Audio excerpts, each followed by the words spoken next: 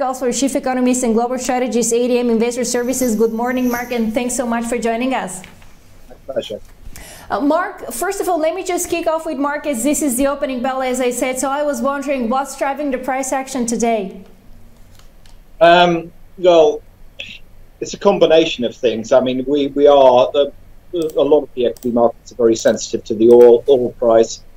We hit some what looked very much like commercial hedging around 115 on this morning, and it came off very, very sharply. That gave everyone a little bit of a boost because that implies some relief on the inflationary side. But really, the oil market is incredibly volatile. Why is the 115 level important? Well, it is a natural level. Yes, we've been much, much higher than that before, but that was in the extreme. Now, there are orders all over the place, and you could really see it on the bid-ask there this morning. There is some relief there. There's also some relief coming from the fact that credit issuance is actually being completed. We had something in the region of $15 billion yesterday, and that basically puts a positive backdrop for people. On the other hand, I still would suggest to people that we're in a situation with yields rising because, obviously, of this very clear message from the Fed that barring a seizure in financial markets, they may well be more aggressive as we go forward. We are still getting to the point, though, with short-dated yields in the US at in the 2 to 2.25 area and seemingly headed higher. That defensive assets, actually, really boring, old-fashioned defensive assets with low volatility, inherent price volatility, are becoming more attractive. We're also at this other point where we have to also think about how much protection do markets have, given all the volatility that we've got, because volatility is a core part of pricing options, and people's ability to hedge their portfolios doesn't really matter what we're talking about. It's commodities, it's bonds, it's equities, anything you care to think of, is much, much reduced because there's only so much that one can allocate towards portfolio hedging, and when that the cost of hedging goes up extremely. So when we get a shock, and we're likely to get more shocks as we go along, so the risk is that in a downdraft there is a lot less protection in markets, which in turn feeds the volatility.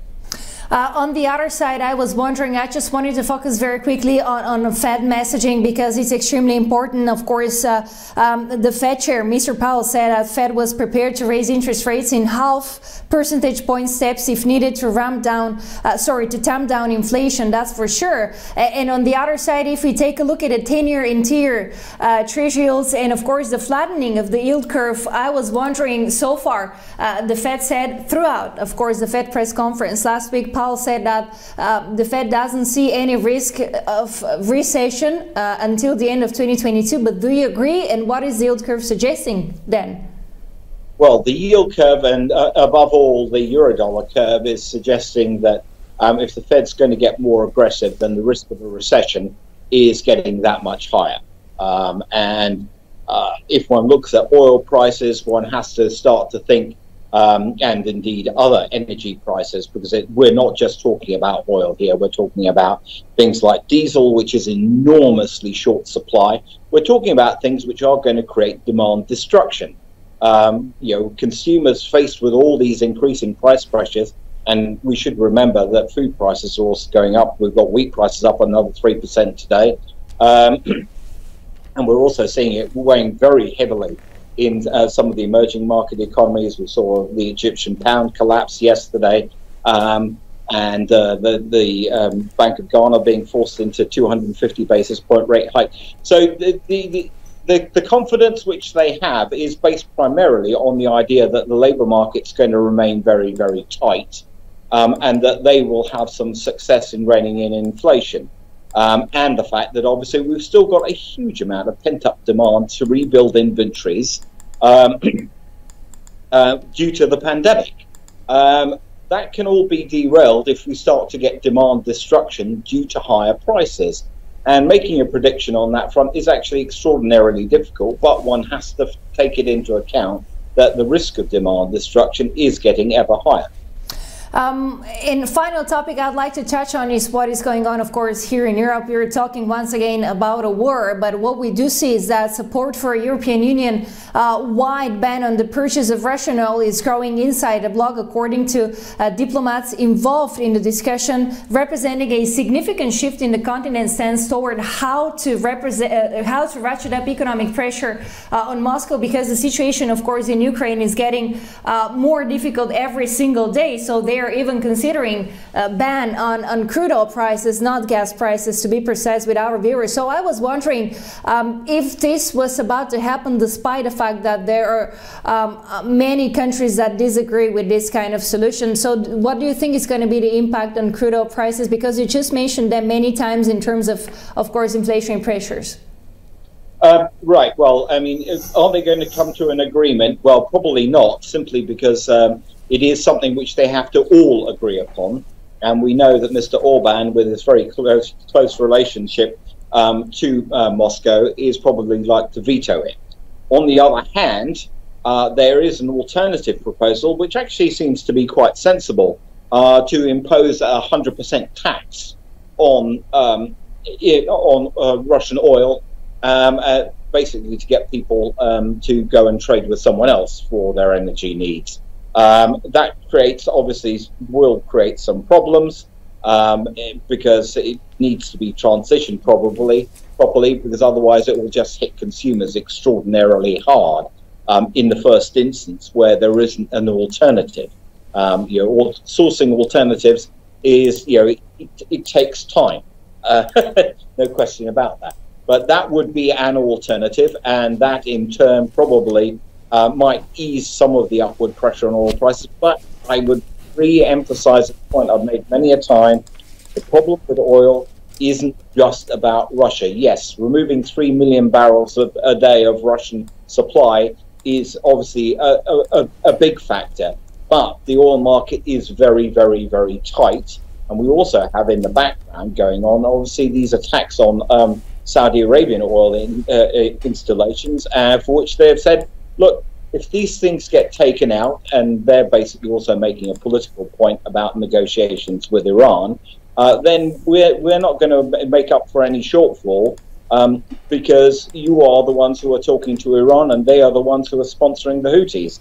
So it's a complex situation, but we're in a situation where I think all the risks in terms of oil prices, even in the event of a cessation of oil hostilities, which would obviously create a short-term downdraft, are to the upside, simply because the oil market is in a very tight state, and the oil product side is an even tighter state.